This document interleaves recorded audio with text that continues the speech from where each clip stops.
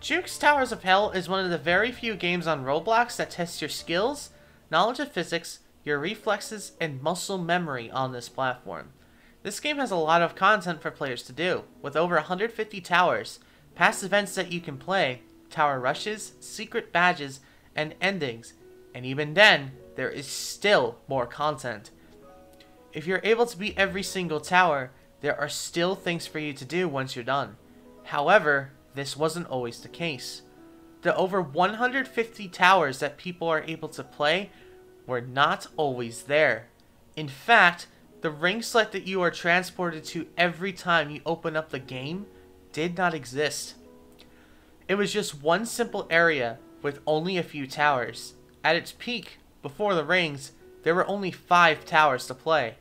The view on things in the community was drastically different than it is now, where just the simple concept of these obbies from hell raised eyebrows inside of this community. Let's go ahead and dive back in time and talk about Juke's Towers of Hell before the rings.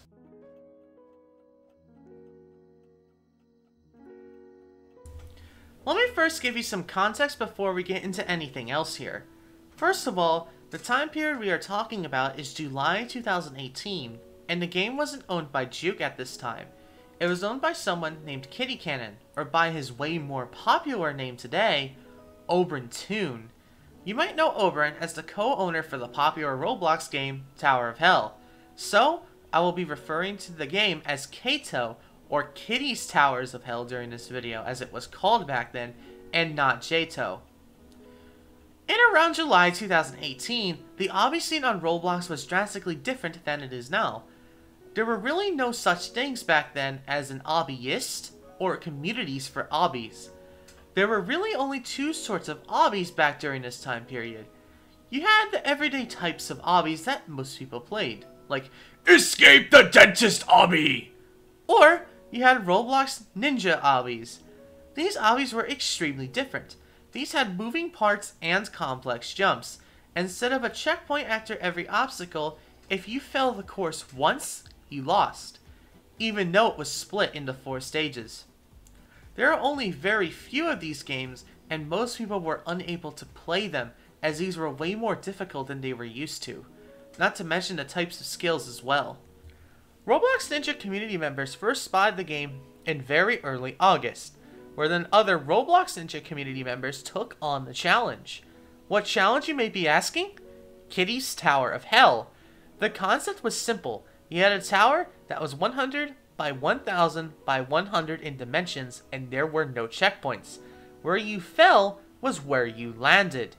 A concept that people don't deem creative at all today, and just consider to be everyday life in this Roblox obby community. However, that is not how things were seen then.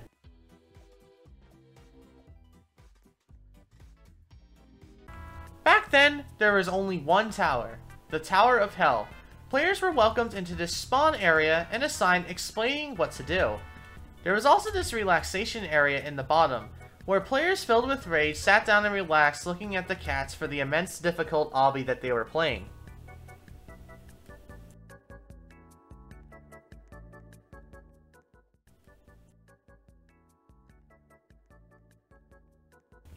However, this tower, which might seem like a cakewalk today, was drastically different back then. This tower was pure hell. Most people who played or attempted the tower had no form of consistency with their skill. For the first time, Robloxians were challenged on how long they could do precise jumps without messing up. But, as we all know in Tower of Heck, that wasn't always the case. There are objects like swings, conveyors, invisible platforms, and falling platforms to try and troll the player with no warning. Even back in these days, these objects were server-sided, so sometimes on floor 5, you would have fun for a couple minutes. There was no practice, and back in the early days, videos did not exist, meaning every player had to sight read each jump and learn the tricks and trolls themselves in order to get anywhere on the tower. Anyone who was seen on the winner's team was praised for their immense skill and frustration they went through. And even the win room looked different than the Ring 1 room of today. Having the credit to say you are in this win room is extremely rare. even more so than TOGF or Tower Wind Room sightseers. This whole concept was seen as extremely creative back then. The concept of platforms that swung and fell below you were never seen before, and got people raising eyebrows. Even the outside sections had players going, well, that's very creative, but god, that is very evil! This was also the first obby on the platform that had kill bricks that only slowly took your health away, instead of instantly killing you, which led into more interesting gameplay mechanics throughout the tower. For a short period of time though, health regeneration was glitched and you couldn't heal at all, so it was even a bigger challenge for about a week or so. Slowly but surely, this tower was being grinded out and more people were able to defeat it. People were wanting more of this very new and creative style, and Kiddie was able to give everybody a chance for more content. Kiddie announced that if the game received 7,000 visits, that Tower of Hell would get its sequel. With the insane growth of the game, it didn't take very long for this to be reached. Once this goal was made, people were thinking it'd be a brand new game with a different tower. It only took a couple days for people to tell that this would not be the case. Tower of Screen Punching would be released as the game's second tower.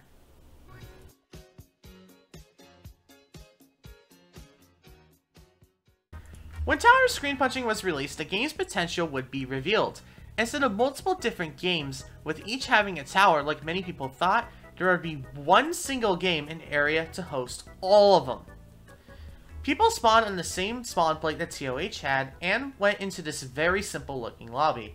There is also the same relaxation area from TOH with the cats. Here, there is also a photo gallery, if you even want to call it that. And here you go. This is what the original difficulty chart was like, if you even want to call it that. The way it worked was that the portal colors told you how hard a tower was, and it was simple as that. However, people with a keen eye quickly realized something with the new tower. There was only 9 floors. There are multiple different stories out there as to the reason why there are 9 floors, but the real story is a little bit underwhelming. It was just that Kiddie didn't count the floors right, and hence TOSP has 9 floors and is the same as it is today. At first, many people in the community were confused as to how this tower was seen harder than Tower of Hell, but the community shortly got their answer in the form of Floor 7. Back then, these conveyors were a huge roadblock and had many community members stuck here, which finally got people to understand why this was considered harder. But some people were able to go further. When people got to Floor 9, the jig was up. The horrible thin stud rafts were discovered and sealed the deal that TOSP was way harder than its Tower of Hell counterpart. However, not many people knew that there was actually this nice skip here to go ahead that you can do that would actually go ahead and get rid of most of the difficulty. Back then, if you had the TOSP badge in your inventory, you were an obby god. Tower of Screen Punching was a success. Even though it was harder than Tower of Hell, and even then most people couldn't beat that tower, it got many people who were able to beat TOH to have an extra challenge, and the very small fanbase was hyped to see what was to come as all the content would be in this one small game.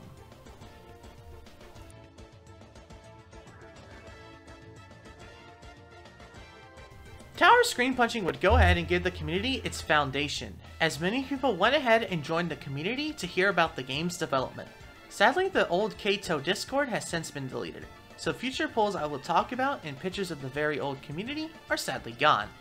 There are very few pictures of the old Discord server. They're impossible to find and I don't have any. Now you might be asking, with only 2 towers in the game that barely anybody could play or get anywhere on, how did people keep their interest with the game? What was the community like? How many people even played it? Well, Kiddie's Tower of Hell, as it was being called back then, was not a game people played full time like they do nowadays. It was a game you went to when you were bored and wanted something to do. People who came into this game were usually royal followers and new players were few and far between. No one thought these towers were terrible, and no one really classified towers as good or bad. It was the concept and difficulty that people flocked for, not enjoyability. People were coming into the game did not have the goal in mind to beat a tower, but to see how far they could get. A massive change in the mindset that we have today. The community itself was very small, It was a very unserious, but serious community at the same time. People joked around and shared memes and had a good time. And everyone pretty much knew each other. However, as soon as there was toxicity, Kiddie instantly abolished it and was extremely strict with that around. The community often came together and played other games than Kato, and was a very united and friendly community that me and my old friends hung out with a lot back in the old days. But while this community was being all kind and chilling, a milestone was coming. You see, Open promised that if the game hit 25,000 visits, a third tower would be made, and it was already here.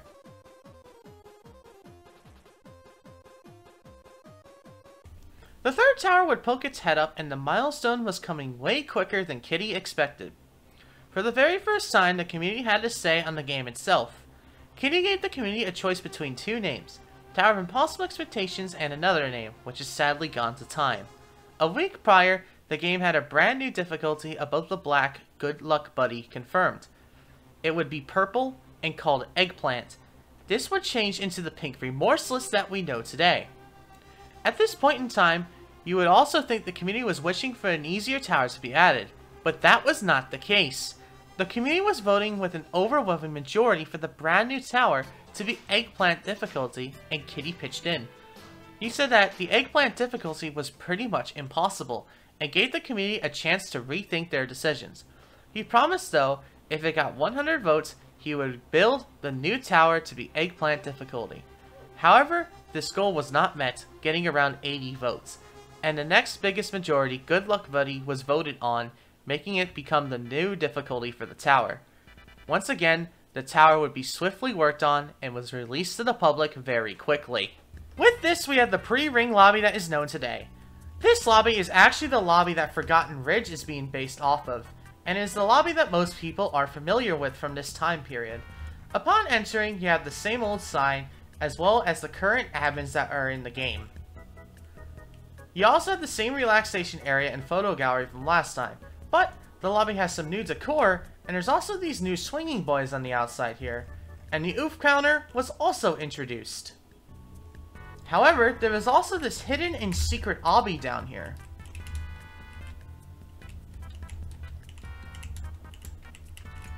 Making it to the end would put you into this room with this mysterious portal. We will talk more about this mysterious portal in part 2. The win room was also updated into this brown and yellow box with the same message as before. However, TOIE itself was pure hell. It was way more difficult than Tower's screen punching, and many people instantly resetted playing it, but it was what the community signed up for.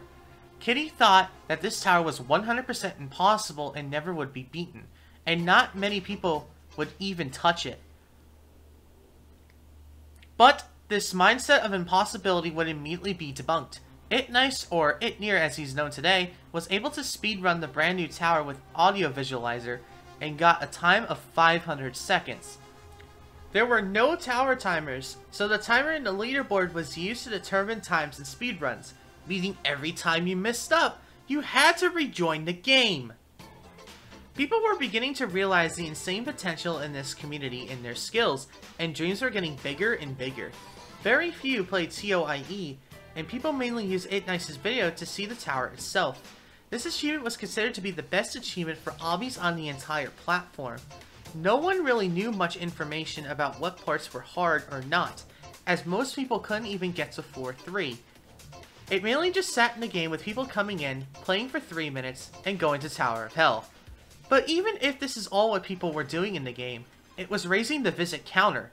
Inside the lobby, you can see the visit milestones Kiddie was looking for in order for the next towers to be added, and before he knew it, that was coming very soon.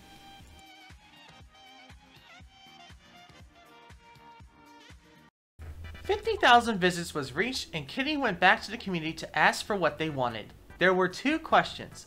Should 1, 2, or 3 towers be added, and what difficulty for them?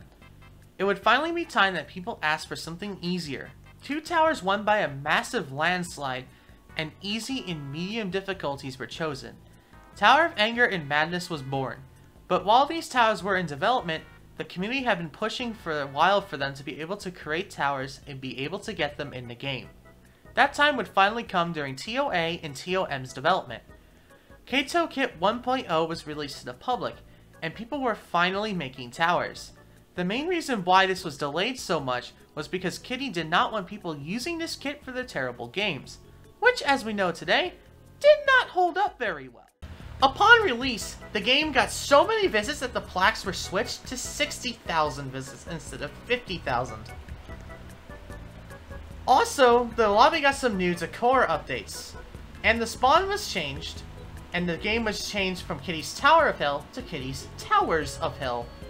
The photo gallery got a massive upgrade, and now there was some new fan art section of Kiddie's old avatar, with also some Tower of Hell culture, and some more group photos.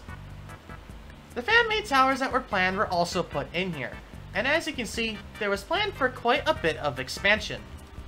Also, for all of you fans out there, Slammo was introduced in this update.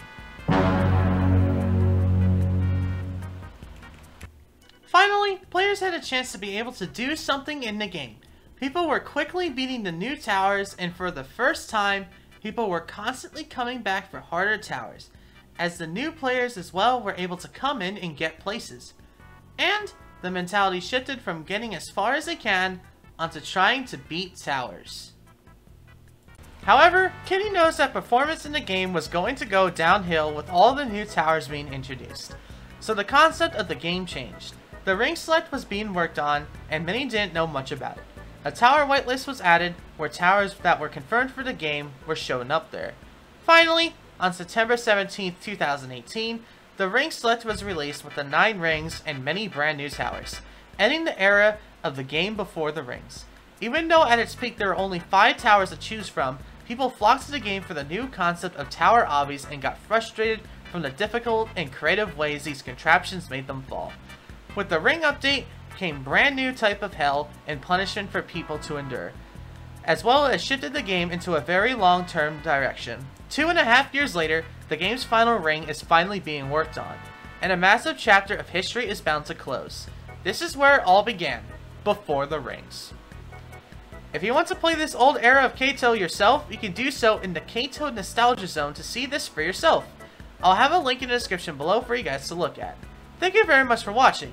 In part 2, I'll talk about rings 1 through 3. See you all later.